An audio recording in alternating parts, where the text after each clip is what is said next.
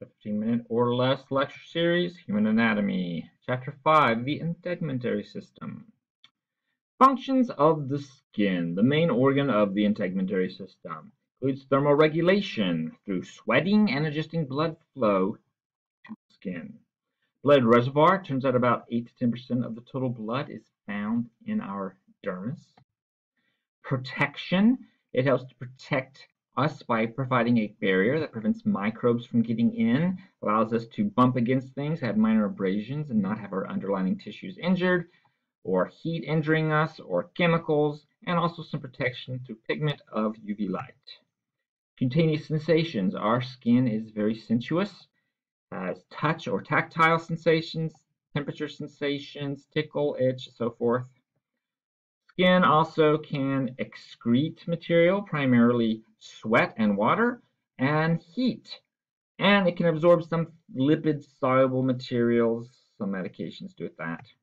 And also it's involved in the synthesis of vitamin D. The UV that we're exposed to activates a vitamin D precursor found in the skin. So the integumentary system includes the epidermis and dermis of the skin. Underlying that is the subcutaneous layer, primarily composed of adipose tissue. That's the integumentary system. Below that, we have the deep fascia, the connective tissue that helps to bind the integumentary system to the underlying structures like muscle. So here is the epidermis, the superficial layer of the skin. Below that is the dermis, which is deep to the epidermis. The dermis houses many structures that are important for the functions of the skin. The dermis gets broken down into the papillary layer that's directly below the skin, the epidermis, and deep to that, the reticular layer where many structures are embedded. And then deep to the dermis is the subcutaneous layer where many blood vessels are passing through, and is primarily adipose tissue. There are 4 kinds of cells in the epidermis: keratinocytes, melanocytes, intraepidermal macrophage cells, and tactile epithelial cells. The keratinocytes make up the majority of the epidermis. They are arranged in many, many layers. They produce over time the protein keratin, which makes these cells very tough and very resistant to forces to provide protection for us. And they also produce lamellar granules, which help to make our skin water repellent. Melanocytes are skin pigment producing cells. They produce the pigment melanin that then gets transferred to the keratinocytes. Melanin then helps to protect our cells' DNA from UV light. The intraepidermal macrophage cells are immune cells that will engulf microbes that make it into deeper layers of the epidermis through the process of phagocytosis. These cells stay where they are. And then the tactile epithelial cells help to detect the sense of touch. And they are a sensory receptor that then makes contact with a sensory neuron so that information that can be transmitted to the nervous system. They're also known as the type 1 cutaneous mechanoreceptor. So the epidermis comes in many layers. The first layer and deepest layer is the stratum basilae. So here is the stratum basilae lying on the basement membrane. They are a single row of cells that are filled with the keratin intermediate filaments, and all cell division occurs here. All keratinocytes are made here. You also can find on this layer the melanocytes and the tactile epithelial cells. Next layer is stratum spinosum. Stratum spinosum is made up of about 8 to 10 layers of keratinocytes. Here, the intermediate filaments are forming tight junctions and desmosomes with each other, making them look a little spiny in shape. So we want these cells to hold together against forces. Also found here is the intraepidermal macrophage cells.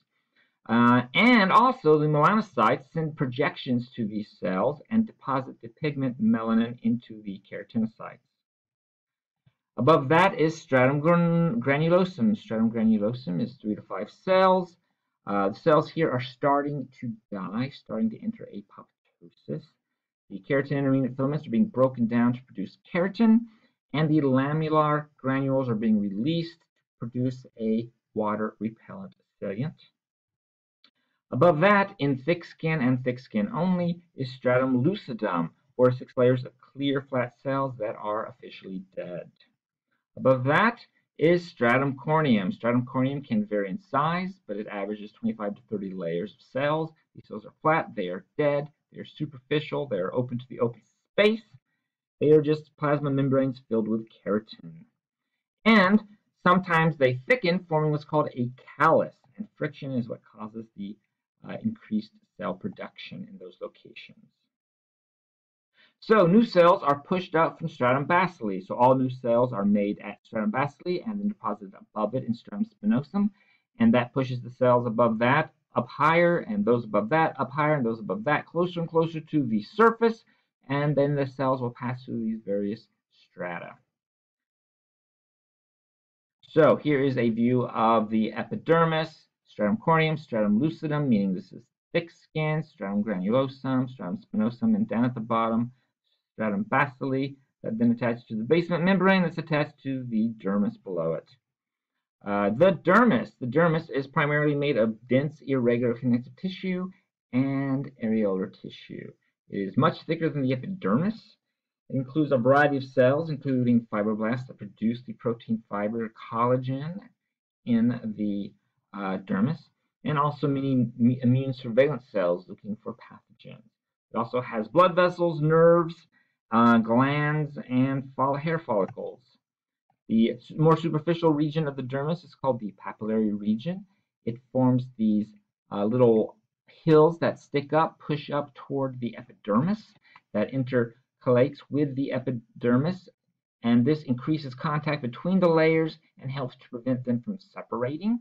These little hills, these dermal papillae, also have capillaries, blood capillaries, that will bring nutrients to the epidermis, as well as they have corpuscles of touch for the sensation of touch and free nerve endings for other sensations, temperature, pain, itch, and so forth.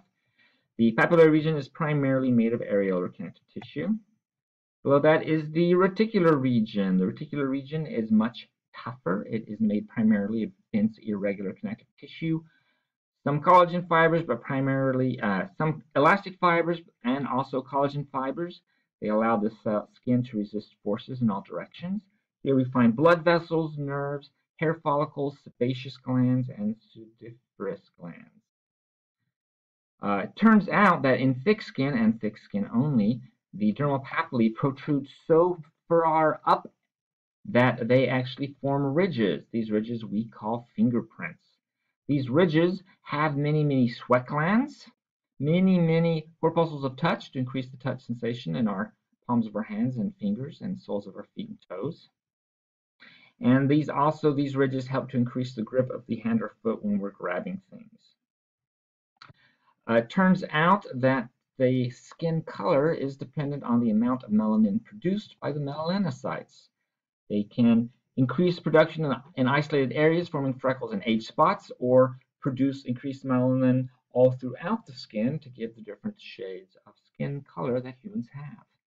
Occasionally, melanocytes become cancerous and form benign overgrowths that we call moles. Other things that can give you a clue about a person's health can be seen in the colors of the skin. Cyanotic or bluish colored skin and mucous membranes can mean that someone has a lack of oxygen in those areas. Jaundice or a yellowish color of the skin and also the white of eyes can be a sign of liver disease. Erythema or redness of the skin could be caused by just blushing, or it could be caused by an injury, an exposure to heat, or an inflammation or allergic reaction. And then pallor or paleness of the skin could be caused by shock, someone going through shock, or anemia. Then there's the subcutaneous layer that is deep to the dermis. The subcutaneous layer is not part of the skin. It has collagen fibers and also attach it to the dermis, and also it has lots and lots of adipose tissue to store fat to provide cushioning for underlying structures. It also has many blood vessels passing through it and nerves. Also found in the region between the dermis and the subcutaneous layer are the lamellated corpuscles that detect pressure, pushing on. So if something pushes on you lightly or pushes on very hard, you can tell the difference because of lamellated corpuscles. The subcutaneous layer allows for shock absorption and insulation. Hair. Hair is an accessory structure. It has limited protection. It guards the scalp from some injury in UV, decreases a little bit of heat loss. Eyelashes and eyebrows protect from things going into the eyes. Hair also has its own touch receptors, the hair root plexus, that allow us to know when our hair has been moved. Anatomy of the hair, you have the shaft, which is the superficial portion of the hair that we can see, and the root that is embedded in the skin itself and penetrates into the dermis. So there are 3 layers to the hair, shaft, and root. The innermost layer, the medulla, outside of that is the cortex, and outside of that is the cuticle. Then we have the hair follicle that surrounds the hair root. It has its own layers. The epithelial root sheath made of an internal root sheath and an external root sheath, and a dermal root sheath, which is a densening of the dermis around the hair follicle. Here is another view, a transverse cut of a hair showing you the various layers of the hair itself and the hair follicle itself. At the very base of the hair follicle and hair root is what's called the hair matrix. The hair matrix are germinal cells that are dividing and producing more hair cells. Turns out these are keratinocytes as well as melanocytes. The keratinocytes make new cells that push up and push the cells above them up and up and up.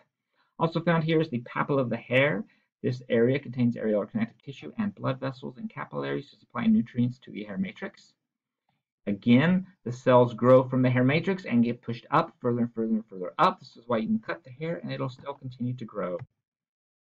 Associated with the hair are sebaceous glands. Sebaceous glands are oil glands that secrete oil into the hair follicle. There are the erector pili muscles. These muscles attach the hair follicle to the superficial layer of the dermis, and when they contract, they form goosebumps. And then the hair root plexus, free nerve endings that wrap around the hair follicle, and if the hair is moved, we can detect that.